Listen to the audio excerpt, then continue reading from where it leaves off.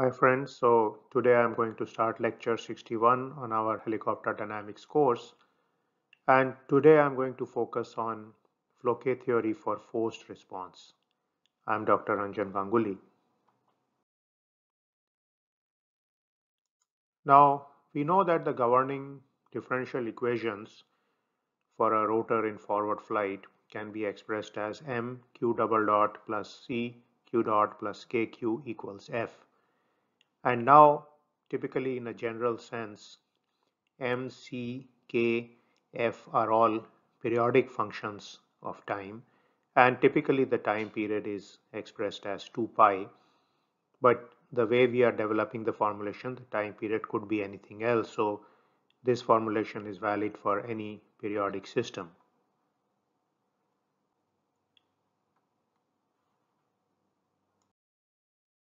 Now the first thing we do to make the equations more suitable for stability analysis is that we convert it to a system such as this.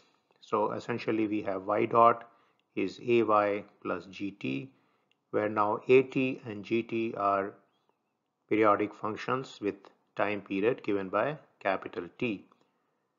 Now we have explained this in a previous video when we talked about the constant coefficient differential equation. So you will recall that A constitutes M, C and K matrices, and G constitutes the M and the F matrix and vector respectively.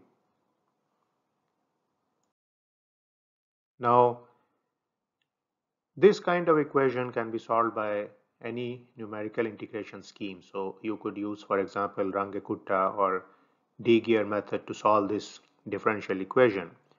And now we are talking of not the stability, but we are talking of the response. So essentially you will have to keep GT here and you can solve this. Now whenever you solve a differential equation system in time, initial conditions need to be specified. So you could specify some initial conditions and then try to solve this differential equation. Now what would happen is that the time marching process would go forward and you would get a typical response, which is the value of y as plotted with respect to time t. And initially you would have a transient response, and then the transient would die out after some time and leave you with the steady state response. Now many times we are interested only in the steady state response of the system, because these machines tend to fly in their steady state or tend to be in their steady state for a long period of time, and that's where most of the loads and design studies need to be performed. The transients are also important. If you are interested in transients, then you need to solve this equation using time integration methods with some initial condition. But what we are going to do today is we are going to think about the case when you are more interested in the steady state response and not in the transient response. So one of the things which could be done is that if we were able to select the initial conditions using some mathematical approach, we can actually remove all the transients from the response. And in that case, the steady state dynamic response can be found by one integration which is performed on time t. Now in rotor systems, I keep reminding you t is equal to 2 pi. Now what this Floquet forced response method does is that it lets you calculate these initial conditions which you can use to solve the periodic differential equations. So let us assume a general solution of the form yt equals yht plus ypt, where yht is the homogeneous solution and ypt is the particular solution. We also let yet be the complete solution of the equation for a given set of initial conditions. Now one can add a number of extra homogeneous solutions, which we will call as delta yht, for different initial conditions to this solution yet. Now you can do this because all these are essentially solutions of the differential equation, so they are going to work out. So these new solutions we express as yt equals yet plus delta yht. Okay. Now, how do we get these homogeneous solutions? We essentially set g equals 0 whenever we are trying to go for a homogeneous solution. So recall that from previous study of differential equations of a spring mass damper type of system. So you will get a total of 2n homogeneous solutions subject to these initial conditions. So for example, the first initial condition would be y1 equals 1 and all the rest y's are 0. Okay, whenever I is not equal to 1, all those y's are 0. The next case is y2 equals 1 and all the rest of the y's are 0. Okay, all the way to the last case where y2n equal to 1 and all the rest of the y's are 0. So once you solve the system, you are going to get something like the Floquet transition matrix. So essentially we can write this delta yht as a series here of y1t, y2t all the way like that, and then these coefficients c1, c2 and so on. So if we collect all these terms y1, y2 and so on, we will recall from our previous discussion on Floquet theory for stability that this is the Floquet transition matrix at time t, and then we multiply it by the constant coefficients. So now let's go back to our general equation yt is yet plus delta yht.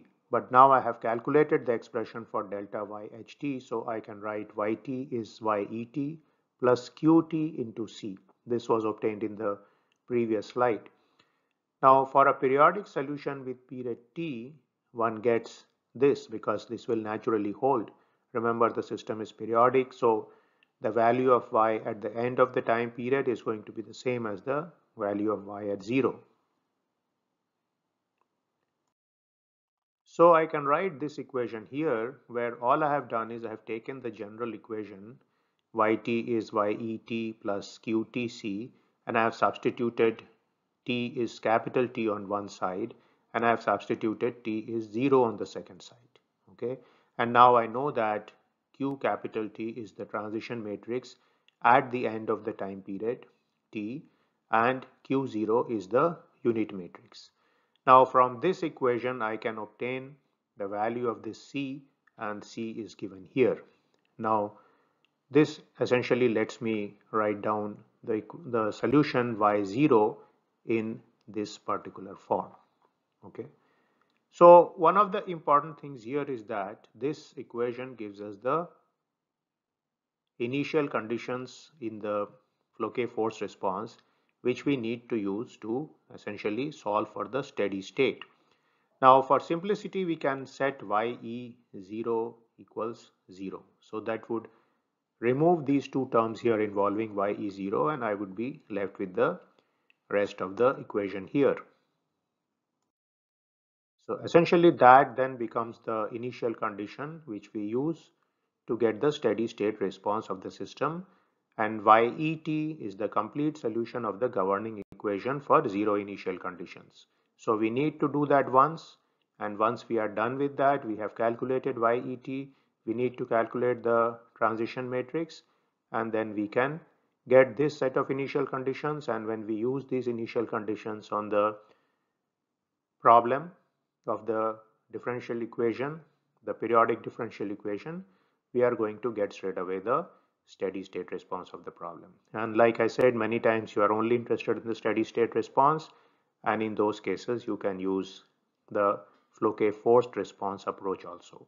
And in case you have already calculated the transition matrix for stability, you can reuse that in this particular situation. So this class essentially told you about some of the methods for solving steady response. Later in the course, we are also going to look at FEM in time. That's a different method for solving this. And of course, if you do not have access to some of these methods, you can always use typical time integration methods such as based on Runge-Kutta and so on. So you can use standard packages like MATLAB or Python to actually solve these systems also. But you have to wait for the transients to die out. So I will stop now and I will see you in my next video.